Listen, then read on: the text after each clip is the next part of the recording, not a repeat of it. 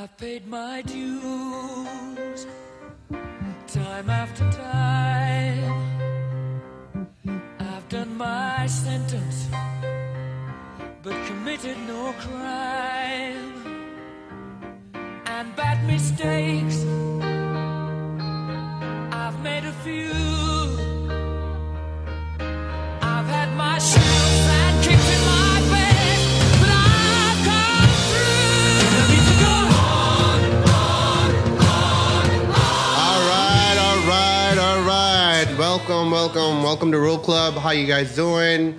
So for my people on YouTube watching, thank you so much for all your likes and comments and subscriptions. If you have not seen us before, go catch our podcast on Apple and Spotify, or you can go on YouTube and subscribe. There's like a little red button. You can hit that bell button also next to it so you can get notifications. But we're back, man. Another week. Season 3, right? Season 3. Usually what I do is actually I introduce my team always, in the studio. We have a couple of people missing today, which is okay, Things happen, We're here, though, right? We're here. Gerald is out taking care of some business. We have Jerry, my man, the myth. I always tell him. How you doing, buddy? Great. All great. right. Wonderful. And then we have Mr. DJ P in the house. What's up, Peyton? What's up? You getting those gigs? Yes, sir. People want to know how your DJ thing going. They want to see you progress, Thumbtack's an awesome app. Yeah, we're going to talk about that, later part of the show. Let people know about it, That's what we're here for, right? Encouraging all the new entrepreneurs and people coming, up and coming new, young people trying to get in business and finance and artists, all of that good stuff. And then we have a great guest in the show, Mr. Ron. How you doing, Ron? Thank you, Obi. I'm fantastic.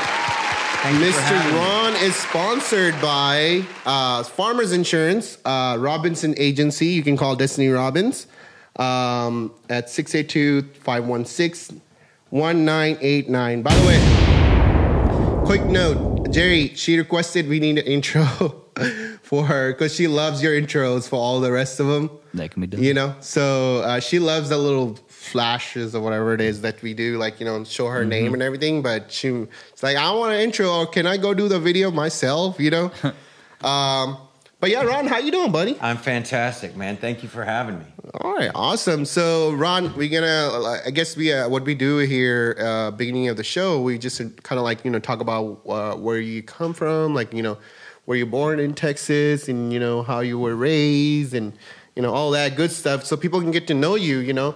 I know you sent me a whole bio, which right. I'm gonna pull it up a little bit, but I like you to just start off, just telling people I know you have a company also, MMC Roofing. Is that what you're doing? MCC Roofing. MC Roofing. MCC. MCC. Okay, I think I had it wrong over Typo, here. no big deal.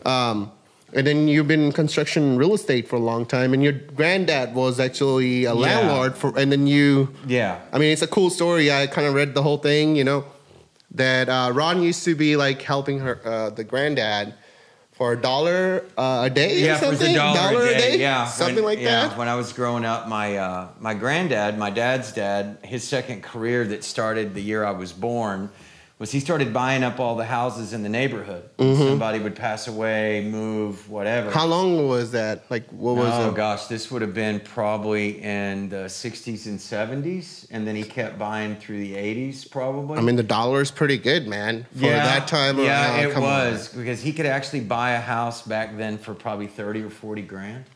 Wow. Yeah, I mean, we're talking a decent home. I mean, it's, not... 1,800 square feet or something like that? Probably about 1,500. Yeah, and they all were sitting on probably half an acre. This is on the outskirts of Houston.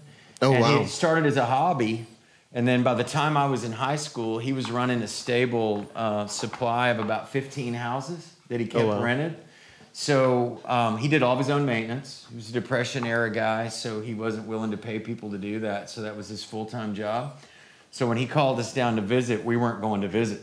Okay. What it usually meant was somebody had moved out and turned the power off, and the refrigerator still had food in it, and there was holes in the wall. And Oh my God. yeah, and we started off getting $0.25 an hour. I'm not making this up. And my grandmother got mad at him, and we thought we were going to get a real raise, and he went to $1. Oh wow. Yeah. I mean Yeah. that.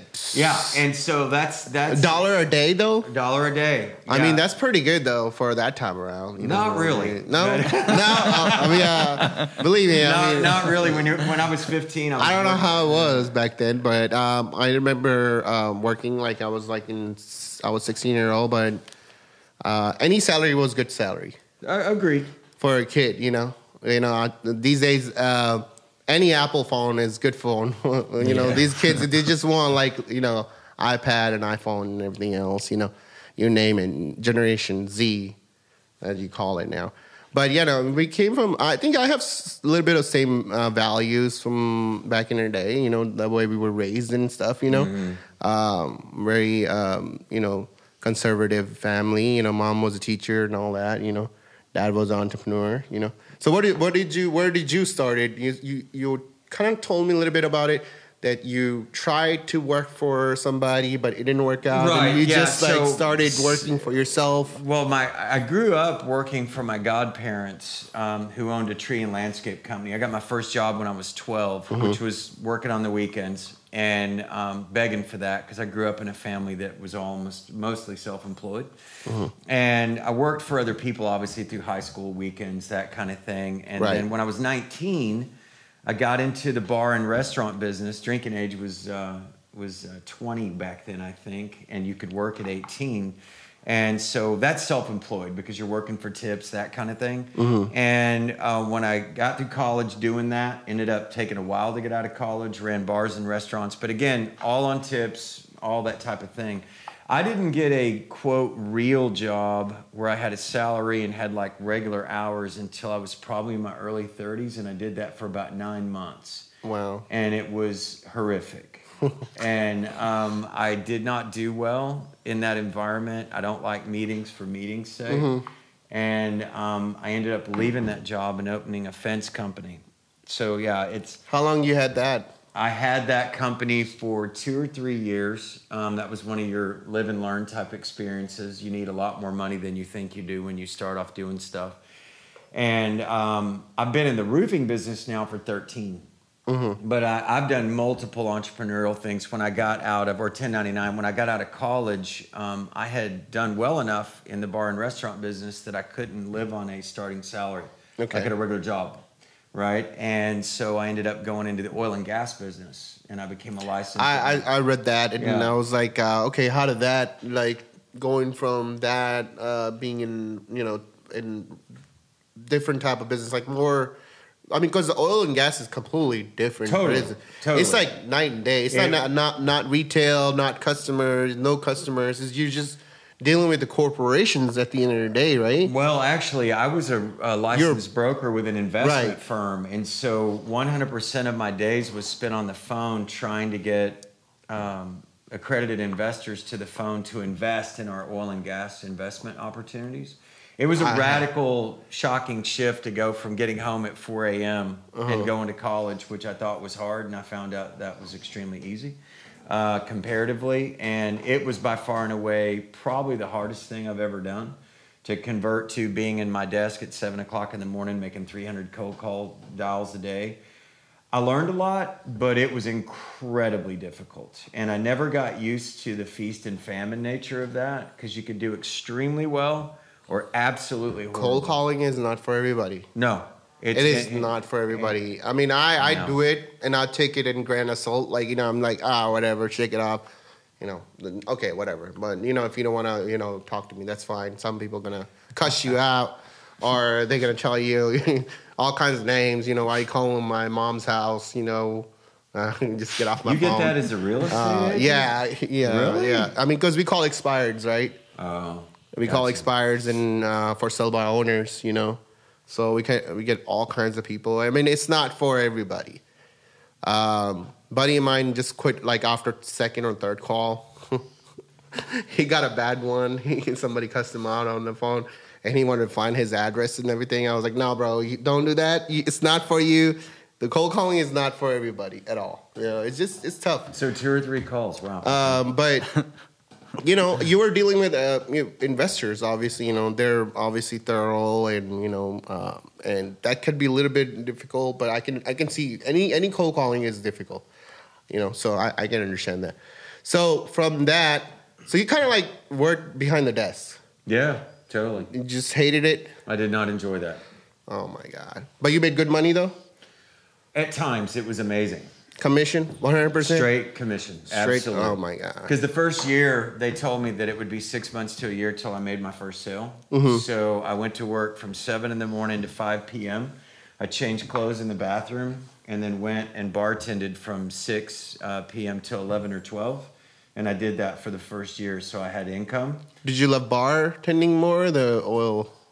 No. You didn't like both of them? Well, the money opportunity in the day job, but when you're not making any money and it's 1099, they told me straight up, you're going to need a second job or you're going to need a lot of money in the bank. Well, I was just out of college. So I had to work 2 full-time jobs for probably 12 to 15 months. I didn't make my first sale until 10 months. Oh my goodness. Yeah. And you stick with that job for 10 months?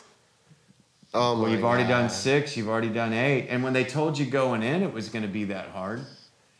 I wouldn't do it now. I don't think the kids these days. I didn't know any better, man. It's so much social media. I don't think that kids or younger generation have a patience to do that. Stick with the job for 10 months, not getting paid in this type of environment. Social media and cryptocurrency and day trading. I mean, dude, you got to think that I'm 55, and that was. No, I'm just saying. I'm kind of giving you like. No, I'm with you. That was in 1992, and dude, we still didn't have computers at our desk or anything else. All of our mail outs and everything were done by hand. So you didn't have no outlet at that time. No. And so generation now is like, you know, including millennials. You know, everybody has have it good because you can start a business like that. Oh yeah, you know, you couldn't do that. GoDaddy, put a Google, Right. put the website together, and you know, here we go. You know, Yeah, you couldn't do that. you Back know. then, for So sure. well, I mean, but it did teach you something, you know, a principle of like sticking with something Oh yeah. for long term. You know, at least give it a chance to survive because there's stages for it, right? Business stages, like, you know, you have certain stages. You know, you have to pass first 2 years of your, you know, just being in a business, 1099, before you can start making any I progress. totally agree with that. You know, because you're gonna lose a lot of money in the first 2 years if you really want to have a successful business. You know, so from oil.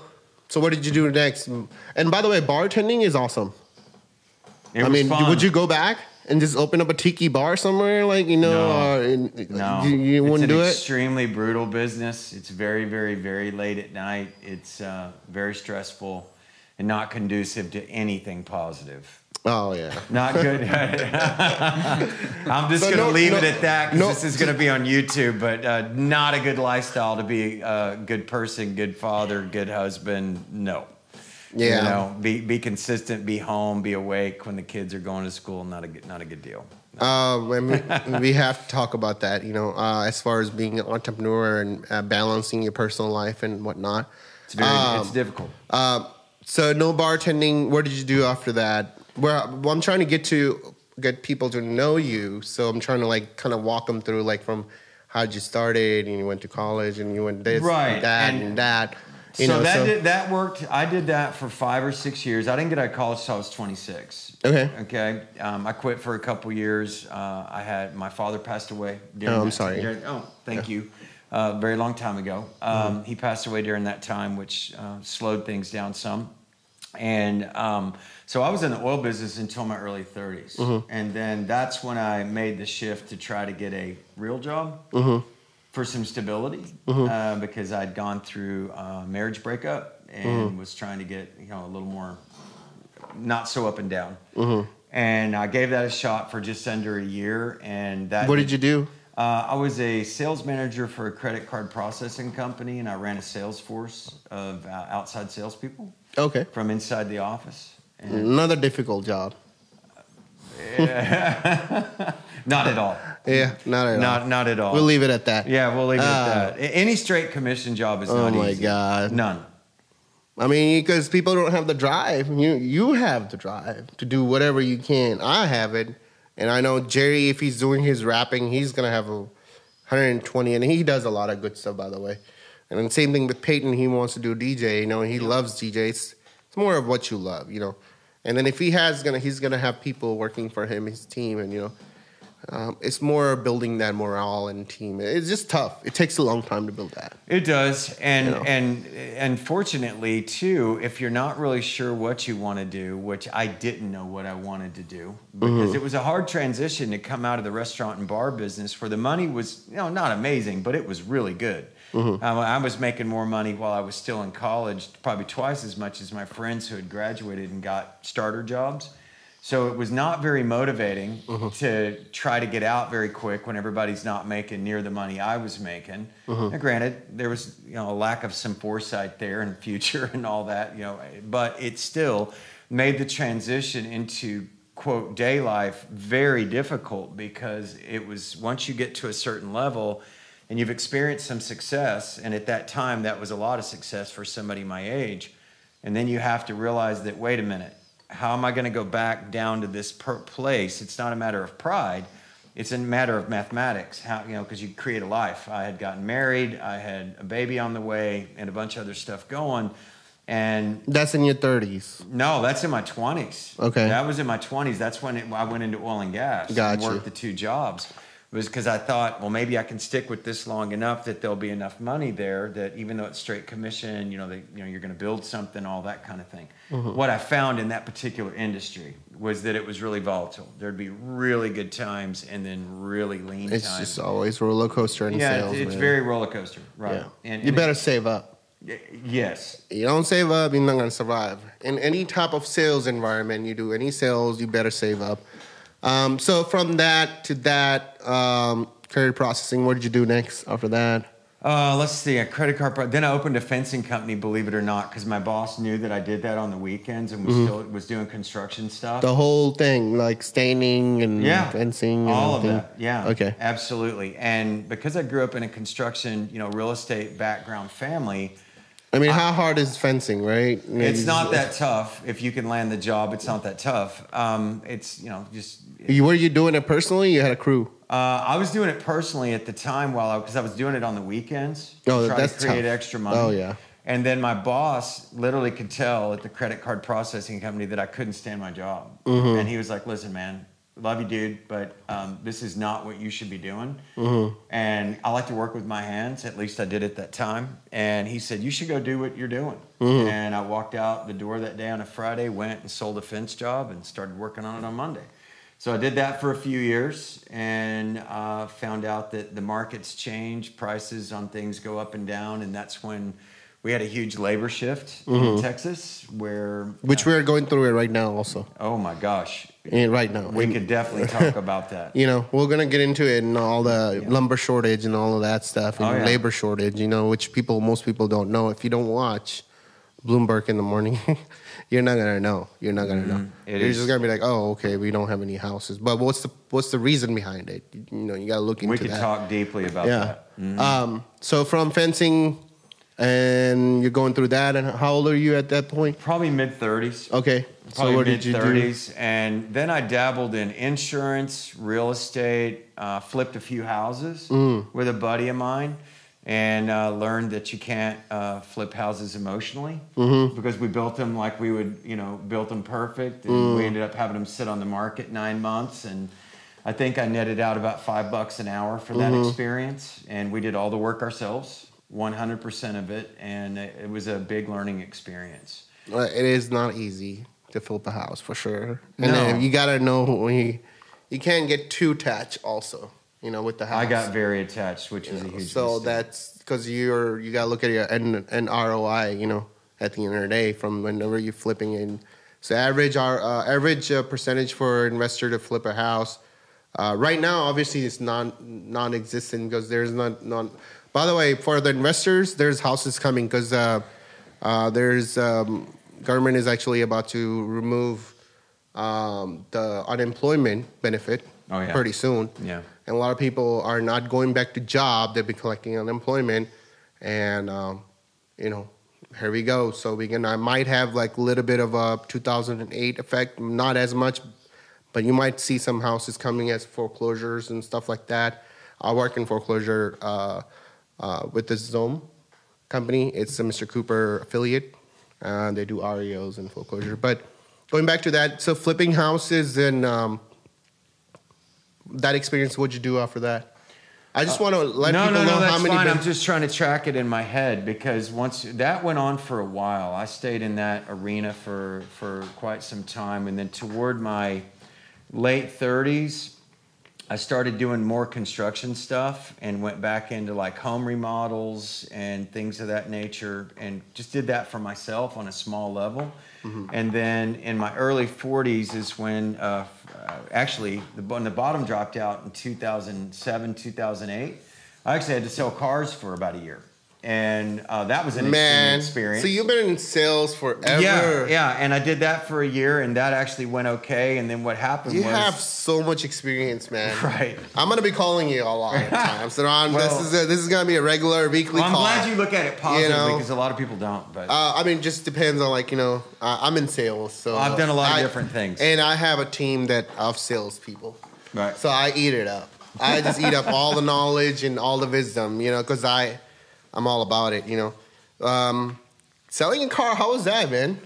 So which dealership, by the way? Well, I actually worked, I met a guy in a restaurant in Frisco who had just bought a dealership. I was in there, and things were going rough because 2007, 2008 was going on into 2007. And I could not get hardly any work because nobody had any money. And things were going through an extremely rough time. And I was in a restaurant in Frisco. It was glorious, and I met this guy in the bar, and he just started talking to me, and he's like, "Hey, man, what do you do?" And I told him, I said, "Yeah, I might, be looking to do something else." And he goes, "Well, I just bought a car dealership," and I thought to myself, "Man, are things that rough? Am I there? Because I just had never done it before." And he gave me his card and invited me to lunch the next day, and after sleeping on it, he offered me a job, and I moved to Denison, Texas, and went to work. Not even here. It was 60 miles north, and I went up and sold Hondas, Toyotas, and Nissans, and I did really well. If it's that, just outside Metroplex, it was. You're gonna have good clients. They come in, they go in and buy it. It was a lot of fun, but when it got to be wintertime that year and into the spring, it's a lake town. And 2008 hit full blast. And so people stopped buying everything, right? And I was sitting with a buddy of mine in a golf cart with no people on the dealership. We were waiting for a potential customer to come in. And he said, "Hey, man, I'm leaving." And I said, "Well, I'm not surprised." I said, "I've got to figure out something. I got to pay the bills." And he goes, "Man, have you ever done anything in roofing?" And I said, "Yeah, I roofed when I was in high school all the time." And he said, "Man, I'm going to go work for a roofing company." And I made all this money a couple of years ago when I worked for him in Florida. And I said, "Why not?" Went in, got a job, and I've been doing it ever since. Roofing is amazing business. Yeah, and you gotta know the right relationships, though. Well, exactly. And I didn't know anything about insurance, which I know an enormous amount about it now. But it ended up being a really good gig. I mean, it's had... Just like everything else, it's had its ups and downs. We haven't had any good hail in Dallas in probably about 4 or 5 years, so it hasn't been, just off the charts. But I was really fortunate in the beginning. I worked for a company that was really well established and ended up doing, moving into management pretty quickly. And it's like I said, I've been in it 13 years now, almost 14, and I've had my own company for 7. So you're still working for them, or you have your own? No, I have my own gig. Oh, okay. No, I opened my own company in 2014. That's awesome. And I've had it since then. And then I started with them in 2008, and then left there after 5 years. Roofing is just like another form of real estate agents type deal. You're still gonna sell. You have to sell it. You still have to do the lead generation. You still have to build a relationship. You still have to do lunches. Kind of similar. Lead gen now has become probably one of the most important things because there's so much competition. Not just in what I do, but in what you do, what anybody does. 10 years ago, having an SEO company and having somebody who could do digital marketing. You have to like think outside the box nowadays for lead gen. Right. It's because there's, I don't know about you, but I get probably 8 to 10 solicitations a day by phone and email and text, which that's not my forte. So I don't even know who would or wouldn't be good at it. I'm going to tell you a secret after the show, what I'm doing. Okay. Fair enough. I'm not going to give it out. If you guys want to know that secret, I will sell it. Call me. I'll do a coaching session for like $200 for 1 hour. I'll do it. I think I just bought. Numbers don't lie. I'll show you my numbers, Talking about numbers, we can talk about mortgage rates.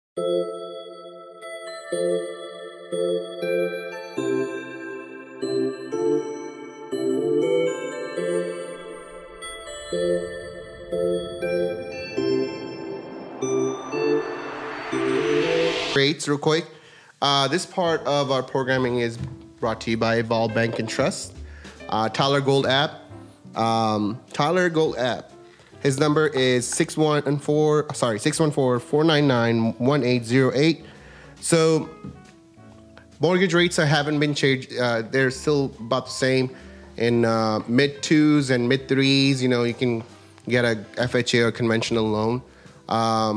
We do have a Heroes program. I always tell everybody we have Heroes program for teachers, firefighters, police department, all our healthcare workers, frontline healthcare workers. Thank you so much for what you're doing on COVID front lines, and we always appreciate you. So call us if you are our hero. We can probably help you out, and I have some great incentives that we can offer you. Also, down payment obviously is covered. And for our regular folks, we do have a down payment assistance program. Max limit is depends on county. So we have T-Shack and a SET program. It's offered by Texas. It's a bond financing, so the rates are a little higher for those programs. They're in 5s and 6. But if you are trying to save up for down payment and you don't want to wait around, because this market is crazy. The housing market is going to keep going up. It's not slowing down anytime soon. Give Tyler a call. Get pre-approved. Get a hold of me. My name is Obi with XPT Realty. And we can definitely help you out. Don't wait. There's all these Californians. There's all these New Yorkers. True. There's all these other people coming here. There's a reason they're coming here. Because they don't have to pay, state income tax.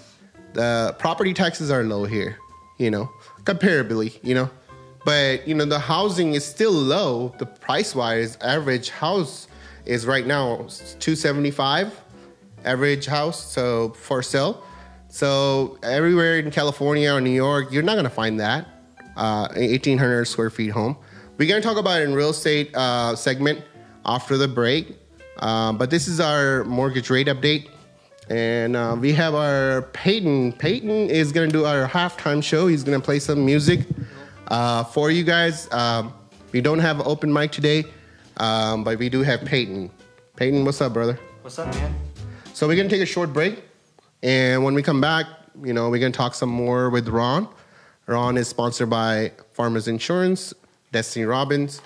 Call Destiny Robbins at, what's our number? 682-516-1989. Thank you. Hindsight, looking back at my old self. Motherfuckers hanging on my coattail, trying to check in and stay like a hotel, but I put them on the curb like, oh well. I can't carry them all. Got my shovel out, trap out to bury them all. Dreams getting bigger, I be scaring them all. Walking on the edge, I don't care if they fall. Try to tell them how it is, but they take it as it is. I don't matter time to give, I'm just trying to feed my kids. Break me off the payment that I need so I can live. I'm a bounce out, don't me, I got to deal. This an occupation, keep it conversation. I ain't got no current obligations. I'll be tired, I'll be 18. Wanna buy them, I'll be waiting. Focus on my shot, call me Sony A7. I was born to rock in the 81-7. I've been on the block like an automatic weapon, popping off like a Glock. They afraid to come stepping. Birds of a feather, flock together. I flew south for the winter, they were stuck in the weather. I was trying to get better, they were taking my cheddar. Put my foot up on the pedal and I said I won't let them. They gon' speak ill, soon as you say just how you feel. Hanging with the wrong when it gets you killed. They don't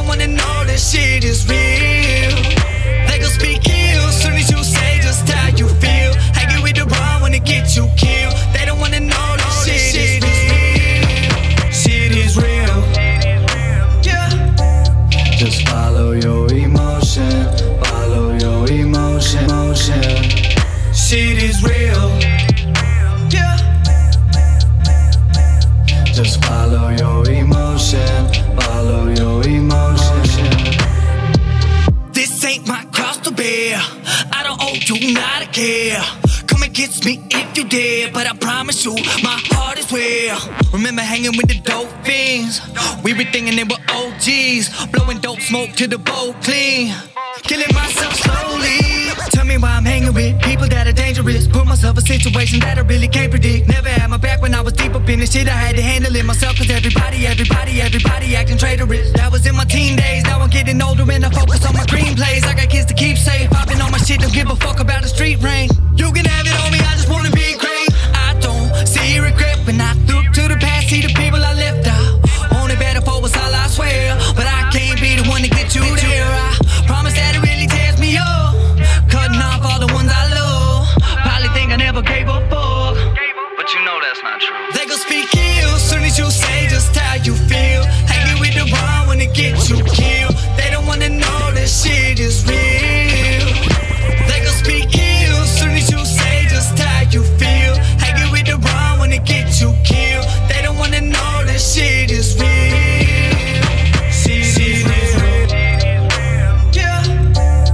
Just follow your emotion, follow your emotion. Shit is real. Yeah. Just follow your emotion, follow your emotion.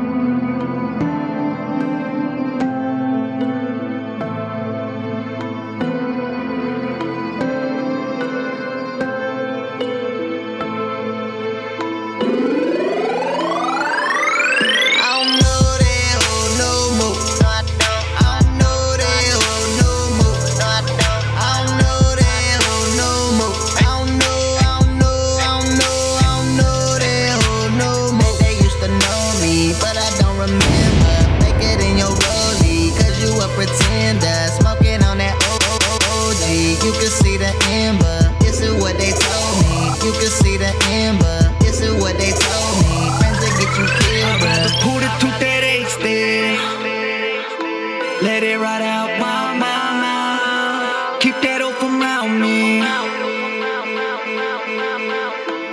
I don't know her now. Locked in my bed, tell all these haters I'm off in my bag. I can imagine, y'all get mad, cause I'm stacking paper, they quapping their cash. I'm all in my man. I kept it moving, y'all kept it the same. Now I don't got time to mess with you lanes. Hating on me cause you say that I changed. Well, let it be known that I didn't. I can't go back to fucking with y'all, fucking with her. Y'all don't know shit, fuck what you heard. Walking through flames, these bridges are burning. Keeping my distance, so bitches don't hurt me. Like smoke on a cigarette, gone with the wind of a taste and a bigger check. Small town mind, get you bitter at me, and you must be a little bit or not. Be the difference. You fake are legitimate. I mean, I'm legit and I cannot consider us tight homies or nothing. You must be an idiot. What are you ignorant? Got me belligerent. Keep on with puffing your distillate. Don't look at me like a benefit, homie. I'm energy. Why you just been a bitch? Only bro that I got is a Benjamin.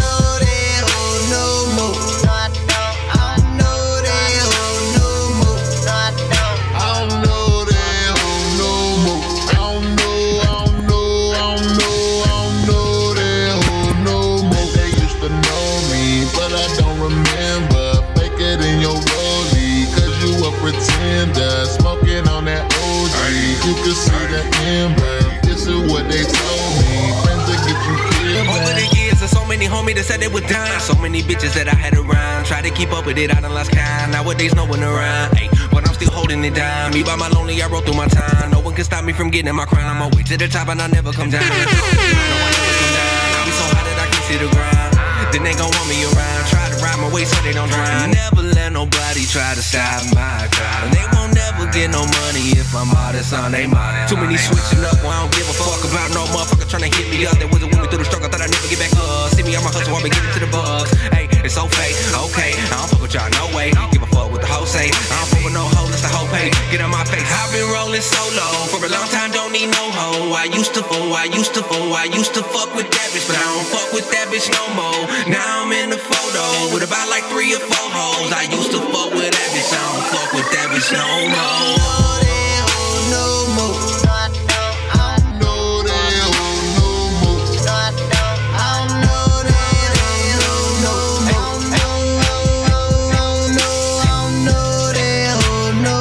They used to know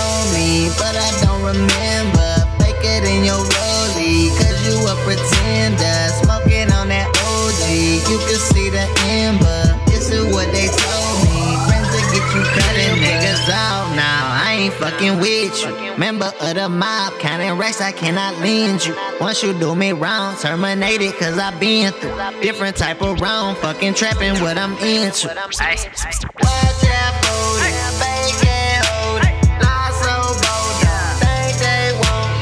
Blake's the no white. See the end, do me wrong, terminated cause I been through different type of wrong, fucking trapping what I'm into. Watch out for it, fake and hold it. Lie so bold, think they won't. Blake's the no white. Gang, gang, gang, I stay holding. Pistol fold, play get smoke. I know you broke, I ain't dope, bitch. I take you, so don't make me kill you, ho. Ballin' crazy, chasing more. Still by myself with me and my hammer. I don't need help cause I'm chillin' pajama. Fuck all the rest of my talented mammal. I am a blessing, I'll show you example. All of the cash, I got all of the ants. Round of applause and they give me the rents. Nigga be frothing a bitch, I'm a cancer. All of your cars and I'm running these bands. I don't know that hoe no more. No, I don't. No, I don't. No, I don't. No, I don't. No, I don't. No, I don't.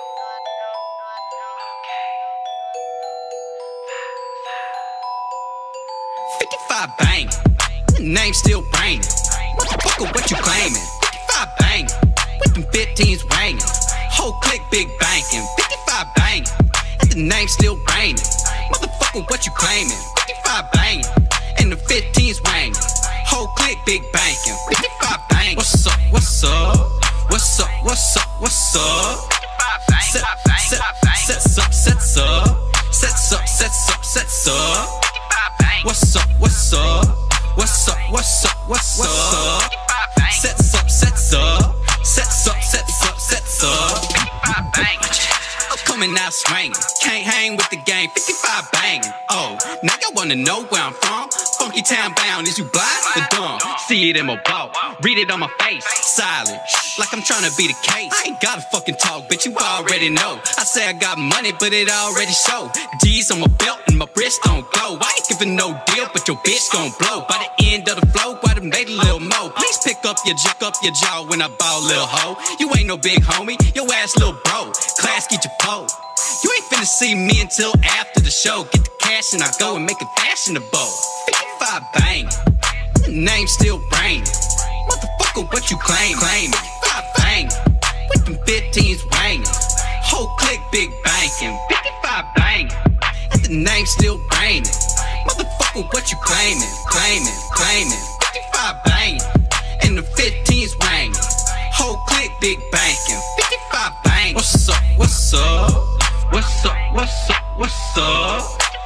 Sets up. Sets up. Sets up. What's up? What's up?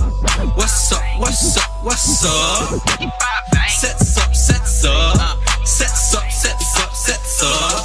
Oh well, you know what I'm bang. On the fire. Cross me, guys, leave your brains hang. On God. Been gang since potty train. Since a youngin' been running around with this naughty thing.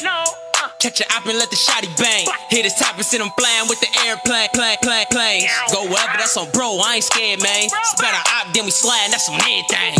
All mouth, when it's up, then it's stuck there. War with us, we tear it up, get no fucks, yeah. Clean a nigga noggin' up like we cut hell. How the fuck you beefing with the game but need bust fell? We got change on your lane, this ain't even fell. If I apply pressure to your chest, you gon' need help. Bang, motherfucker, you get shot for throwing up the wrong thing, motherfucker. Gang, bang. Name still brain. Motherfucker, what you claiming?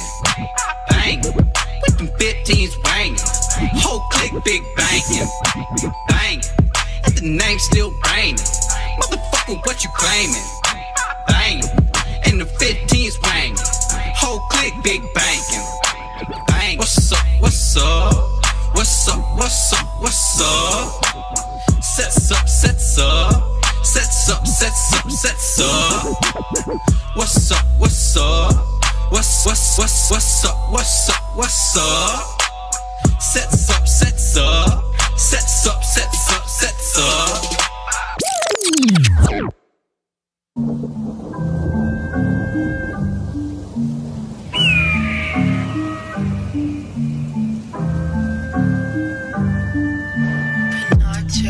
I can see it in their eyes.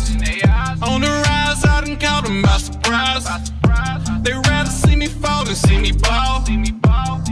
But that don't bother me at all. Get a good look, bitch. Get a good look, bitch. Get a good look, bitch. Get a good look, bitch. Get a good look, bitch. Get a good look, bitch. Get a good look, bitch. Get a good look.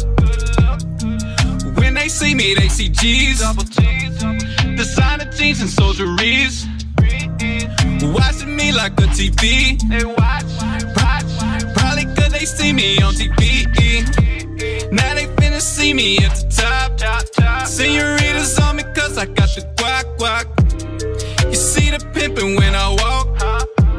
Running through these hoodies like moth. Let them bitches stop and stare. Let them hate it, I don't care. Let them talk about my hair. Let them talk, I'm in the air. I got bitches, I don't share. I got furs, look like a bear. I got curls for the girls. I got prayers for the squares.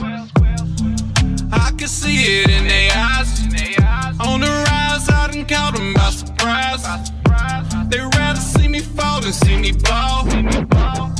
But that don't bother me at all. Get a good look, bitch. Get a good look, bitch. Get a good look, bitch. Get a good look, bitch. Get a good look, good look, good look, bitch. Get a good look, bitch. Get a good look, bitch. Get a good look. Yeah, get a good look, take a picture. Looking clean, I'm rolling with my nigga. Bossed up, I know you can't miss us in a drop top full of bad bitches. Hard not to stare when you see a player over here, over there. Your bitch look at me and drop her underwear. See, I'm a motherfucker pimp and I just don't care. In the game, make it dance in my name. Give it brain, switch your lanes, candy paint wanna roll through. Fuck a lame and I swing in the bang. No, we ain't the same. I can't change that I told you. And I can see it in their eyes. They envy me. But the real is on the rise, on the rise, on the rise. Can't get rid of me. I can see it in their eyes. On the rise, I can count them by surprise. They rather see me fall than see me fall. But that don't bother me at all.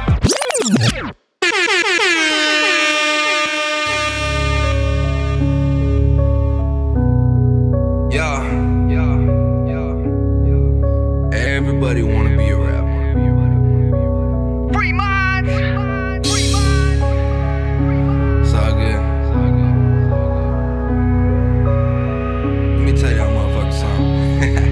Yeah. They wanna be a rapper, but nobody got no skills for real. Don't nobody wanna hear what you're saying when you really ain't keeping it real. Wanna be a rapper, but nobody got a clue what to do, so they out here faking and lying and instead of speaking the truth. They wanna be a rapper, but nobody got no skills for real. Don't nobody wanna hear what you're saying when you really ain't keeping it real. Wanna be a rapper, but nobody got a clue what to do, so they out here faking and lying instead of speaking the truth. Yeah, when I say that I'm a rapper, they look at me like I'm dumb. Why I gotta be a rapper?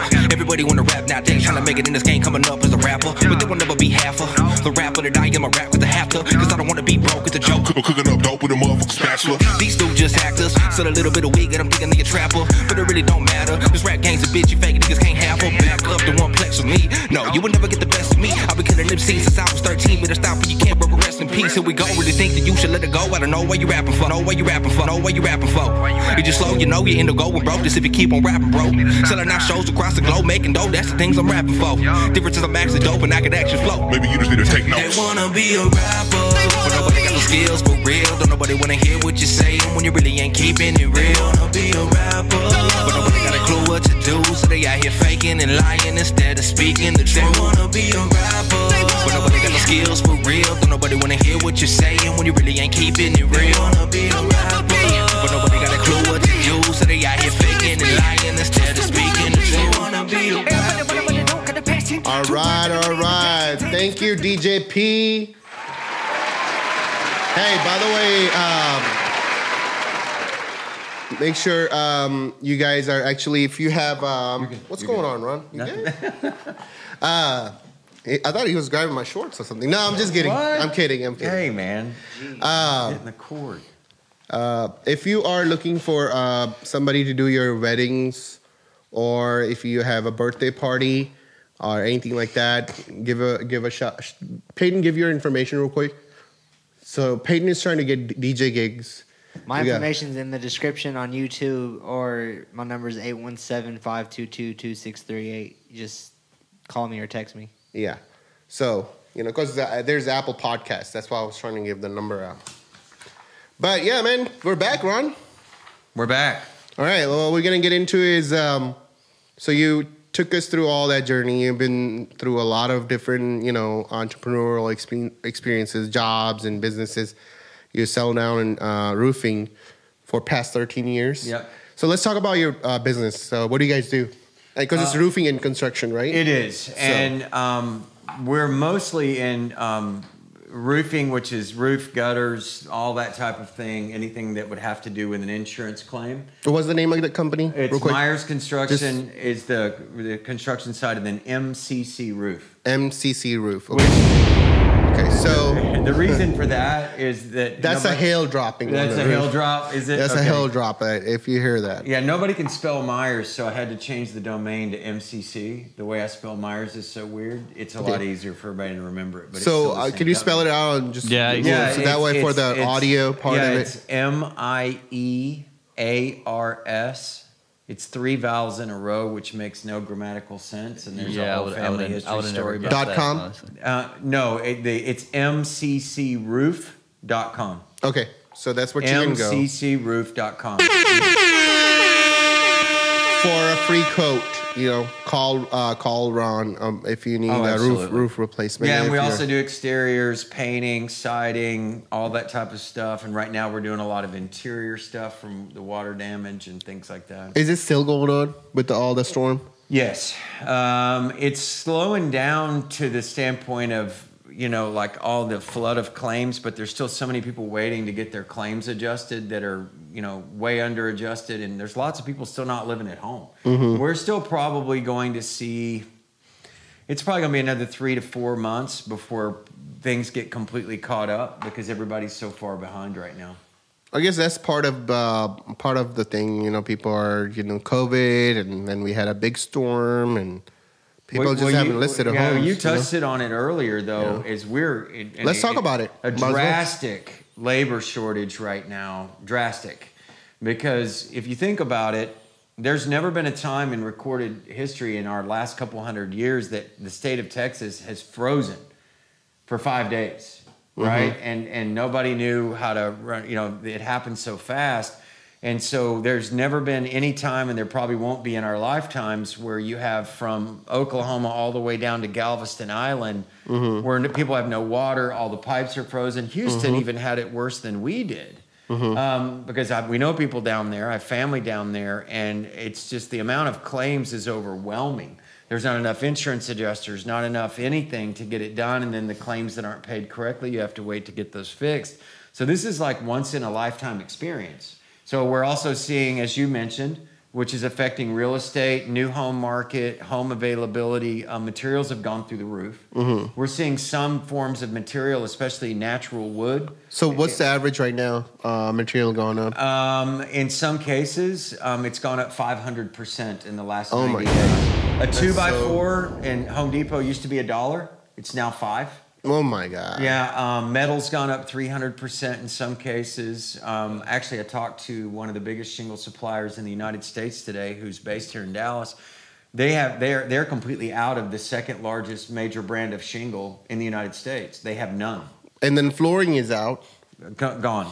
Because you're just like big companies that are just coming picking the big, the builders. Smaller guys, they get left out. They're getting completely left out. Right. So the flooring that's the number one thing, because all the flooding happening where people can't replace the floors right now because of that. And, they're like, what the hell is going on? Well, there's no ships coming. There's no shipping coming. Right. From Asia. And there would have been no need for the amount of materials that we need right now. No one could have planned for that. Well, Canada's supply is down too, right? Is that not it? Yeah. Is that not true? Like, Canada is one of the biggest suppliers for lumber? They have a lot to do with that, yes. Okay. And their lockdown for COVID is substantially more extreme than ours too.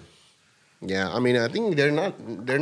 I think we're the only one probably in the whole world. Texas is fully open. Pretty much. Yeah. I have a friend that lives in Vancouver, and they still can't eat even inside restaurants. They have to eat on a patio. Yeah. Wow. They're not allowed to leave the country. Yeah, all that kind of stuff. So as crazy as it sounds, we're very fortunate from that standpoint that we're at least getting an opportunity to get our economy back rolling.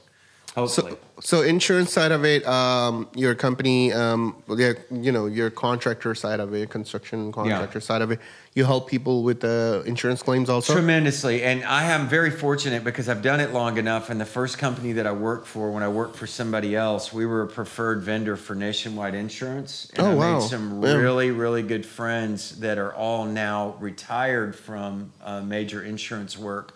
And they're all independent adjusters or public adjusters, and they're all really good people. And so I'm very fortunate that if that happens to us, which it happens pretty often, I have a stable of people that I can bring into the mix to help them with that. So you have a great team around you. I'm very fortunate. Seasoned adjusters. Very seasoned. You know, that's the main thing. You got to have a good team around you.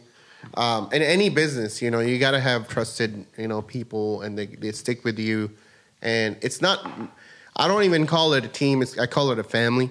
Yeah. Because if you just call it a team, you're just calling it a team. It's just a business, right? Right. So I call it a family. All my real estate family, all my podcast family. Sure.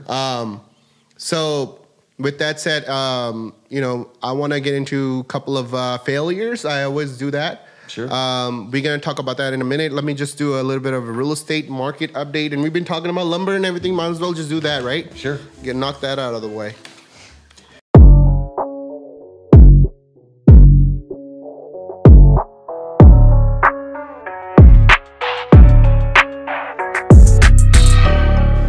So, real estate market update is brought to you by Core 4 Contractors. That's Mr. Mike Burns, roofing and contractors, also in roofing. Mike is in roofing. Yeah. You can connect with him. His number is 817-996-1888. So what's going on with the real estate right now is I've been telling you it's about 2,000 new listings coming every week. Same thing happening since December. We're getting an average of 2,000 homes a week in the whole DFW since December. That's an average. And you know how many people live here? We have quite a bit of a population here. 9 million? Was it 9 million? It's getting there now. Texas? All right, close to it. But this is just the Dallas market. I don't know. Fact check that. Peyton, what's the Dallas population right now? Real quick. DFW together has got to be close to 9 million. It's got to be. That's what we searched before. Okay, it said 29. This is 2019. For DFW. Oh, wait, no, okay. Here's 2020. 1 million. It's 6 million. I got 6 million. This is just Dallas. You want Dallas or DFW? Just DFW. Oh, the whole DFW. Metropolitan. While you're doing that, let me go ahead and go over the numbers real quick. So we have about 3,300 pending homes to close. About the same since last week. Hasn't changed. This week we had 3,100 homes sold in past 7 days. So it's very, very low inventory. Right now, new construction, what's going on with the new construction right now is that each builder, they already sold out phase 1 and phase 2. And you cannot even buy a lot. Or you can't even be you can't pick a lot. There's about 150, 200 people on the list. And it's first come, first serve. But, it's so many people per lot, just one lot. They're releasing 3 lots per, I'm talking about D.R. Horton. Right now, D.R. Horton, oh, by the way, let me update about D.R. Horton. Corporate, not family, because there's a difference. So D.R. Horton Corporate is all of east of DFW Airport, east, closer to Louisville, Plano, Frisco. All that is it just cuts it down in the middle. All the west of DFW Airport is family rent. So 2 different products for D.R. Horton, right? Largest builder in the United States. Every 4th home is built by D.R. Horton. So what they're doing now is actually, you cannot even get on a list. You have to get pre-approved through DHI, D.R. Horton Mortgage. You have to get pre-approved through them, and once you get conditionally approved, then they'll put you on the list. I just found out about that. Wow. So you get to ran your credit and get pre-approved and conditional approval, and then get on it. But we have some other communities out there. They're going up. If you need to know about that, you can get a hold of me. My name is Obi with XPT Realty. My phone number is 682-313-2435. But like I told you guys last week, that your strategy should be right now, go ahead and sell your home. You're going to get about 20 to 30,000 over asking price, close to 20, 25. If your house doesn't need any repairs, it's in good condition, you'll have multiple offers. Guaranteed. It'll be 10 to 15 people wanting to buy your house. Get your house listed, sell your home for like top dollar, get yourself a rental for 12 months. Go with me.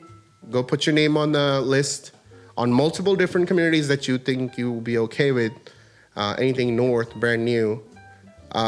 You'll make money off of that too, because by the time you build the home and you close on it, the house prices for that house will go up 20, 30,000 because builder prices are going. So you double dip this market. If you're a seller, you double dip it. You sell it now, make that, profit off of your home. You go put your name on a list, go to Toll Brothers, whatever you want to get that nice home. Put your name on there, or Grand Homes, or Lennar, pick your plan, pick your floor plan and everything else. That's a little bit difficult too, like as far as like they're not doing any you can't choose your own like cabinets and all of that. Yeah, I heard that. So you're not, that's gone. Yeah, it's just because the shortage of labor, and we talked about it earlier. Right. So they're just going in there and putting the best possible color scheme that they can, and because it delays everything. That's what the point is at the end of the day. Prices change. But you're going to still get a brand new house with warranty. I mean, you can go sell it. You can go ahead and close it next year because you're not going to have possession of the house this year. It's going to take you about 8-9 months to build it. Any builders, at least 8 months, minimum. You can close on that, and by the time you're going to close on it, you're going to make $20,000-$30,000 because by that time it's going to be already up. So that's what you should be doing right now. And if you're interested in that, call me. My name is Obi with XPT Realty. And obviously, thanks to our sponsor, Core 4 Contractor, get a hold of Mike Burns, and that's our real estate, segment. But if you just need to get a hold of me, just go ahead and do that. That's what we do, man. It's a little plug, Sure. Little sponsors and that was good advice. So, but definitely people should sell their home right now and go buy a brand new one. That's the way it goes. So we're gonna talk about a little bit of failures. Okay. Sure. Not getting into too deep. I'm talking about business failures because a lot of entrepreneurs, personal failures. I mean, we can talk about it maybe next podcast. That's fine. That's fine. I have gone through a little bit of my personal failures with audience, but I haven't gone through that deep. So we're gonna get into it one of these days. That's fine. So, worst business decision you ever made? Oh, going into a business partnership with somebody that I did not know well. Oh my God. And it was a real partnership, and actually more than I made a collaboration once that was catastrophic, and then a partnership that was ill-advised, and I didn't ask enough questions, didn't read the docs very close, and it ended up being a complete disaster. And I only blame myself for that, and part of that was just complete inexperience. And well, you trusted the person. I did. You took the word.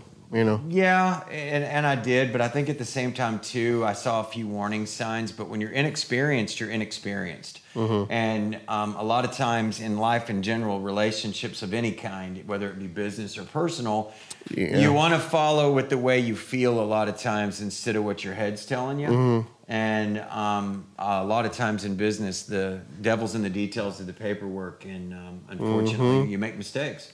And those were very, very, very costly. Very costly. Like I'm learning that in my 38s and 39s. Yeah, starting all over again. Better, I mean, any relationship you start off with, it's a risk. You never know. Sure it is. So you do have to dive. Regardless, relationship, business, or whatever. Sure. You think you're gonna sit on a corner and not pedal your boat? Ain't gonna take you to the other side of the lake, man. No, it won't. No, it won't. You still have to jump. Regardless, it's just part of it. But what you do afterward, and you analyze it. Once you're in and you start pedaling, you're like, okay, there's an alligator there. There's a dove right there. Which way I should go? Obviously, or there's a middle ground, which we would call a gray area. You just reminded me of something. You may have heard the comedian Steve Harvey does a lot of motivational stuff. And he said that you still have to jump. You made me think of this. And he goes, at some point, you have to jump. And he goes, you just have to trust that at some point on the way down, the parachute will open. But there is no choice but jumping. 100%, for I wish I'd come up with that, but I didn't. Yeah, no. I mean, it's just, I think it's more of like, people are you're going to hear things from people. It's just delivery aspect of it is different. So even though he said it, you saying it, it'll resonate completely different to completely different audience. Totally agree. Versus he's saying it and it'll resonate to completely different audience. Because you can be like superstar, and if I don't like vibe with you, man, I totally agree. I don't care what you do. I don't care. You bring a diamond over here, right here. I'm not gonna accept it. It does just the human nature. Sure. That's what, chemistry and all that chemistry, intangible. Yeah, right. all of that, Sure, sure. Kind of like, we're herds, Humans are like herds. We like to be in a herd, we're herd beings, we like to stick to our kind, not like racist way, but I'm just saying like just people that, people are just, you're like-minded people, Sure. So that's just one of them. So what else? Okay, so that's one of them. So that was a business decision. What was the worst business you have done that you regret you shouldn't have started it? Like after you started it, like hell, why? What was it like? Probably the fencing, the fence company. Fencing. Yeah. Oh, I already knew it. It was the fence company. Because it's like summertime in Texas, man. Zero research. Just went in with nothing but emotion and heart and everything else. Yeah. And was ill prepared, unplanned, inexperienced, and just basically dropped every ball that could be dropped. Are you in crypto? I am. Are you? I just got started. We all are in crypto. I just got started. Did you put in money? I'm in Doge. You're in Doge? Okay. Well, your buddy Raza got me into it. Oh, yeah. I bought some. I just barely got started. What did you buy? I can't even remember what we did 2 weeks ago. I just barely got started. If I had my phone, I'd tell you. Tell you. I got in very small. I did too. I mean, I put like $150 and it was something. Yeah, I think I did 100 in two different ones that Ross got me started on. Safe Moon. Safe Moon. He got me in Safe Moon. So they do have a really good platform, by the way. Yeah, they do. They have a 4-quarter plan. I need to get in a Safe Moon. You guys need to get in Safe Moon. Don't let that train go. I told you already before the game. You haven't got into it. But they have June 15th, by the way, they have an app coming out where you're going to be able to purchase Safe Moon directly. And then the later part of the year, they're coming up with, they partner with a couple of different companies. They're going to come up with, their own exchange. So cryptocurrency exchange. Binance is one of them, right? But they're going to come up with their own. And they've been already audited from SEC, so they're already, they're showing their tax returns here. Obviously it's not like, what's the word for a crypto? Like, it's not on, it's on blockchain, but like it's not on a grid or whatever. But what is it called? You guys not even doing your research. You guys got. I know what. So he got me into Jeremy and Joel, one of my buddy. They got me into crypto. Just recently, I bought Doge before Elon went on and bought it all up and sold it. He by the way, he canceled Bitcoin. Tesla's not taking Bitcoin no more. They dumped it. Why? Is that why Bitcoin's low? Right now, yeah, it went down. The whole market was like crashed. It dropped. 28,000. So there's whales. They call it big fish, whatever it is. They dumped a whole bunch of Bitcoin. It's very volatile. It's like being in Las Vegas and gambling. It's gambling. Honestly, you never know what's gonna happen. I wouldn't say it's like stocks. It's more like gambling. I mean, if you do day trading, it's set up like stocks, but it's played like gambling. It's pretty much gambling. It's a hustle. That's what he called. He called it right. on Saturday Night Live. But that's you were talking about multiple sources of income. Oh, yeah. Before we started the show. Yeah. So you're doing roofing. You're doing your contractor stuff, and you're in crypto. What else you doing? I'm also in the PPE space, gloves, mask, all that kind of thing, with a company out of Houston. It's Hilton Business Ventures, the grandson of Conrad Hilton. So I met Brad. Did you meet Brad? Mm-hmm. Yeah, I talk to Brad pretty regularly. Yeah. He lives down Well, he did his little like a little seminar thing. He was selling the stocks for the company. Oh yeah. You know, back before COVID, and he came out here, so I met him. Oh wow. Yeah. Okay. Yeah, but that's how I met Raza, which is how you and I met. Was in that space. Shout out to Mr. Raza Bhai. Yeah, hey, Raza Big. He's been on the show, and has he? Yeah, he's been on the show. You got to check out his episode. He was wearing the mask the whole time. It was like literally in the beginning. It was last year, right? December. I still have one of those masks in my bag over there. Oh yeah. Oh, when and he was 95 selling his mask out of Houston. Yeah. From his mask factory down there. Yeah, he wore it the whole three time. Flies. Yeah, the Patriot mask, wasn't that it? It is. Mask? American Patriot mask. American Patriot mask. Yeah. Right. So you do PPE? You run a factory out there? Or? No. We're just Roz and I are trying to broker deals. Oh, okay. Yeah, he was trying to do it for a long time. Yeah, you know? I mean, I don't do that, every single minute of every single day, but just we were heavy into it, and it's not our participation. It was the COVID thing, right? So it's still there, and I'm still working on it on a daily basis, but the market is not what it was, because it was like a gold rush. Right. Right. A very, very difficult gold rush, but that's how everybody ended up getting into it. Because we had a short-term market with this massive demand, and then it's not gone away completely. But it's not like everybody's wearing a mask mandate. No, there's a retail product coming out that you're going to find out about really soon that we're involved in. That's going to eliminate masks completely. Okay, it's a teaser. All right, I'm like thinking what could be. You have any guesses? You won't know what it is. I'll show you after the show. I've got one in the truck. Well, you don't have to show me like if it's some like a no NDA on it or whatever. No, there's no NDA. Okay, it's going to be on TV.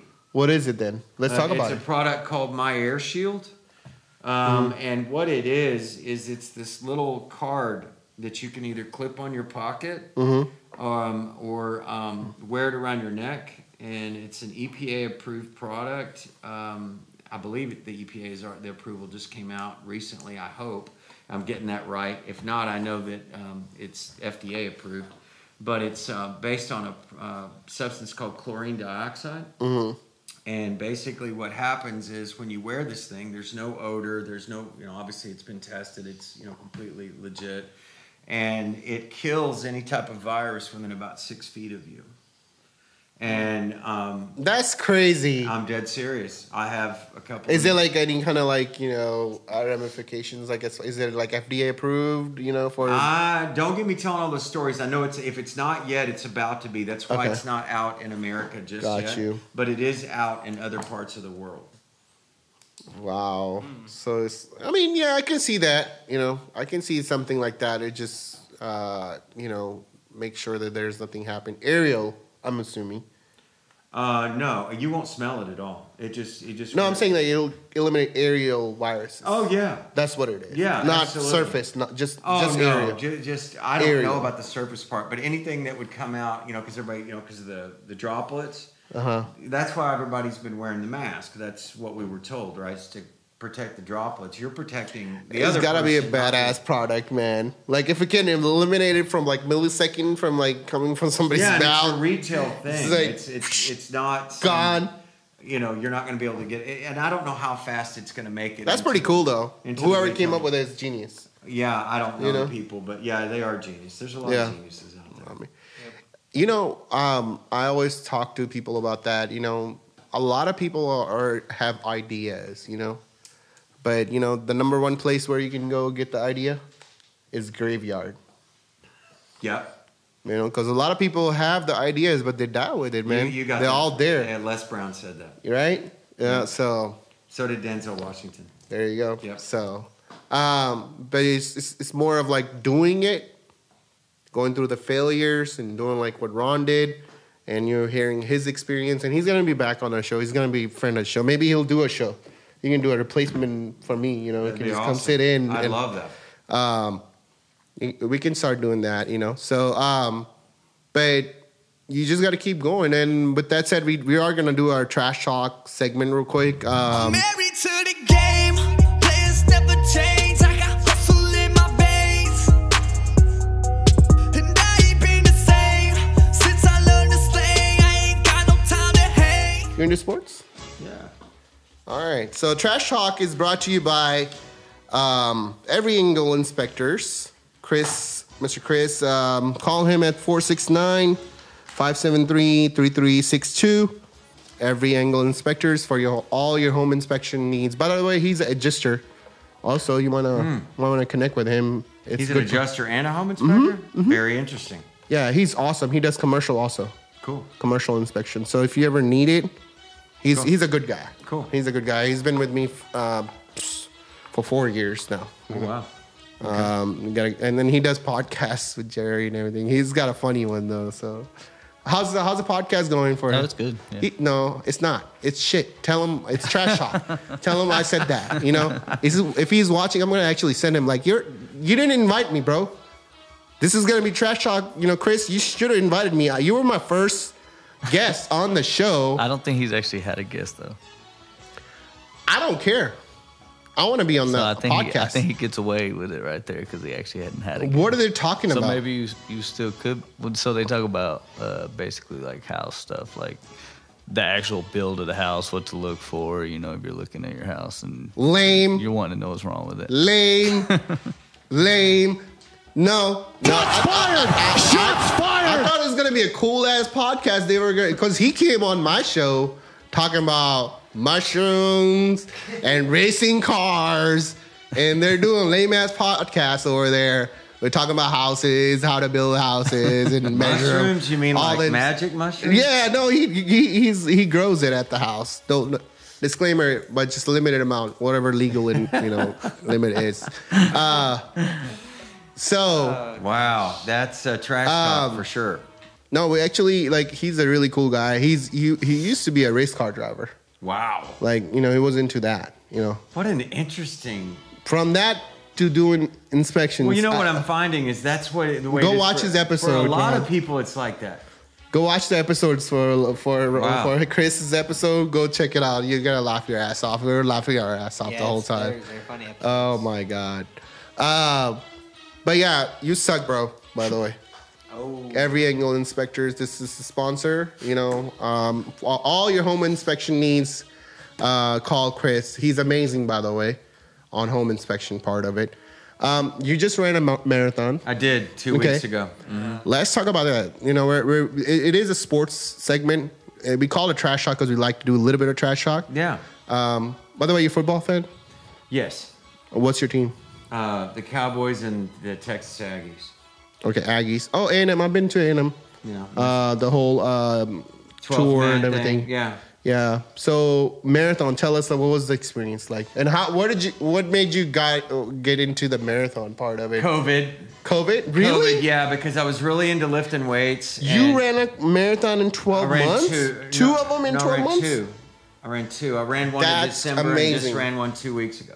That is amazing, man. That's you have to be really, really strong. I would have never thought that I could do that. And what happened in COVID, when COVID hit in March of last year, so 15 months ago, the gym closed. And I was about 30 pounds heavier than I am now. I was really into lifting weights, but I did basically no cardio.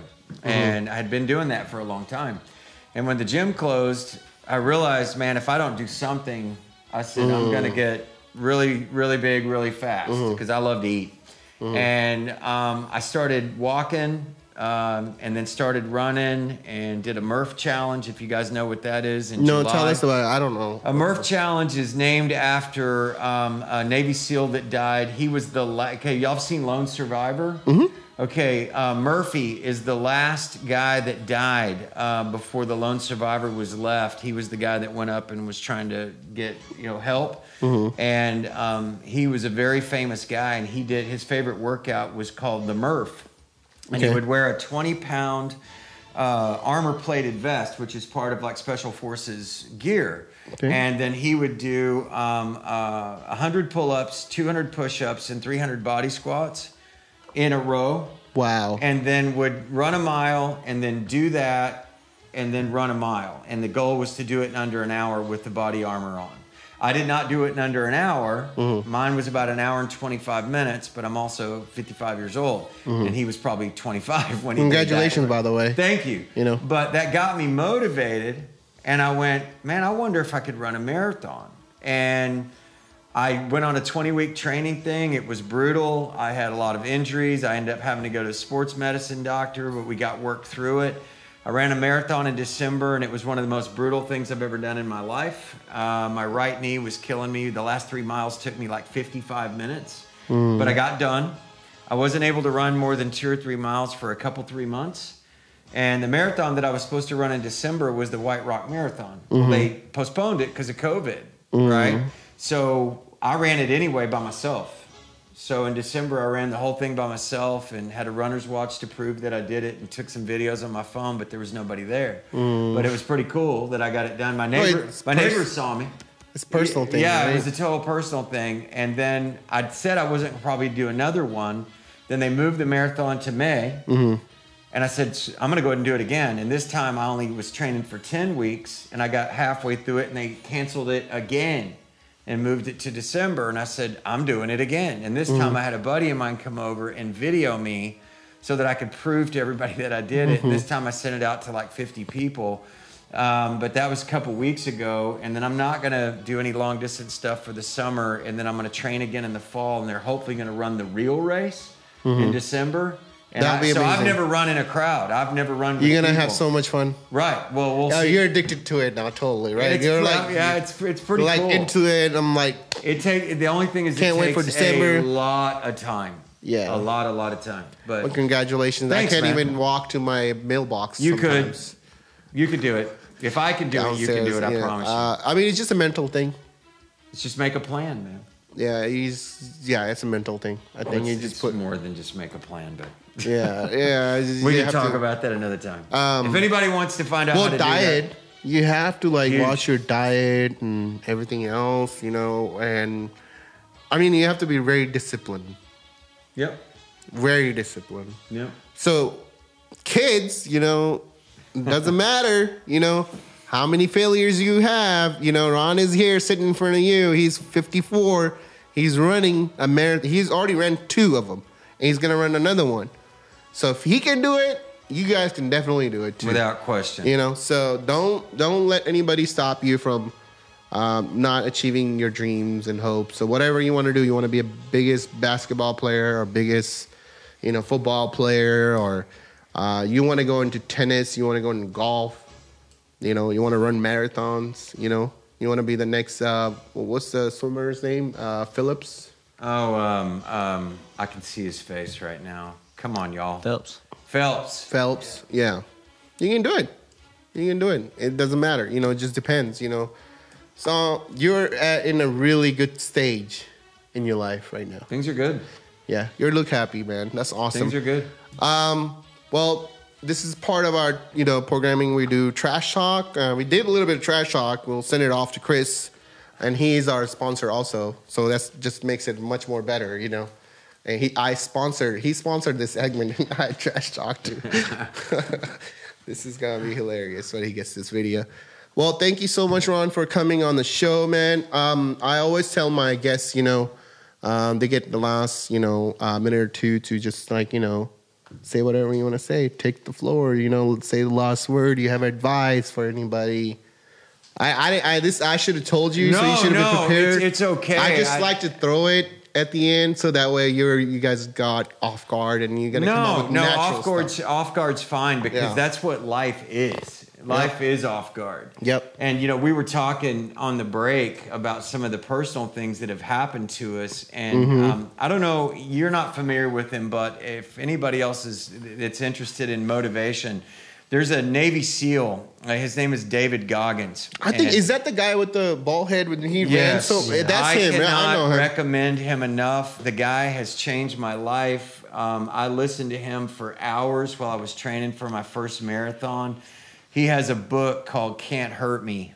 And it's so brutal, his childhood and his upbringing, that during his childhood parts, I could only listen for maybe 10 or 15 minutes at a time. And the reason I'm sharing it is because he has a theory that most humans only go about 40% of their full potential. And this guy weighed over 300 pounds at one point, and became a Navy SEAL in his early 30s, okay, which is extremely rare. His story is unbelievably motivating, and it basically speaks to what you're saying, which is you can literally do anything. He's only the 37th African American to ever be a Navy SEAL. He's also the only person in the history of the armed forces to be a Navy SEAL, an Army Ranger, and an Air Force Special Forces. And he's the only one. And his story is over, and you're nodding your head, you know who I'm talking about. And if you guys are into Joe Rogan, he's probably one of his favorite guests. He's been on Tom Bilyeu, Impact Theory. Now that you brought up marathon, I remember now. I've seen his interviews and everything. I know exactly what you're talking about. Yeah, he ran a 100-mile race before he ever ran a marathon. Yeah, that's crazy. Yeah, so what you were saying is absolutely true. It's not, you don't... Failing is absolutely part of the deal. There's no way around that. Now, obviously, you don't go into any experience thinking, okay, I'm planning this is my failure. No, I mean, you don't do that. You give it everything you have. But when we're making goals, we don't realize that we're always saying, okay, Obi's thinking, if I do this, this, and this, we forget that there's a whole bunch of people around us who are all going through the same crazy life that we are. And that there's going to be things that change constantly all the way through. And what is the determining factor is not living your life based upon your expectations of what something or somebody else is going to do, and just accepting things for what they are. So when you make a business plan and your materials go up, well, instead of being upset about that, that's just life. You roll with it, right? There's nothing you can do. There is so many intangibles that are going on around us. So the only thing that we can control is our attitude and our level of optimism. And basically, quitting is not an option. It's not, because things are going to happen that you cannot foresee. And the only thing you can control is your attitude. That's it. Life is 10% what happens to us and 90% how we respond to it. You know, Shakespeare had a quote that said, "Things are neither good nor bad, yet thinking make it so." So you could have a flat tire and you think, man, this is horrible. Well, then somebody could pull over to help you, and the love of your life sitting in the passenger seat, and that's how you meet her, right? It's all in the way you look at it. You never know what getting caught at a red light's going to possibly have a good thing come from it. It's all in how we choose to perceive it. We're the ones that create the way the world is around us. Wow. Does that make sense? That's amazing. Yeah. Amazing words. Amazing wisdom. Amazing person. You're definitely going to host this show one of these days. I'd love to. You know, because I think you're going to have so much fun. And you get to pick your own guest. Oh, cool. You can bring your own guest, so you can take over. It's Maybe going to be a Ron flip the takeover. Script and make you sit over here. I'm going to do a takeover, Ron takeover. There's only few people I offer this, by the way. You're one of them. Thank you. You know, I appreciate that. I'd love to do it. Otherwise, I will just sit here. I'll be like, you ain't touching my stuff. I'm just kidding. Well, thank you, audience. Anybody listening on podcasts, all my people outside in your international family. I know you guys listen to podcasts, and I do get analytics on it. We have about 11 different countries people listen to our podcast so far right now. That's amazing. Thank you so much for that. Remind me, Jerry, to thank them on the next show earlier than this, and all the people that support us, all our sponsors, and everybody on Facebook. Everybody have a blessed day. Thank you, Ron, for coming on the show. My pleasure. This is Real Talk. My name is Obi with XPT Realty.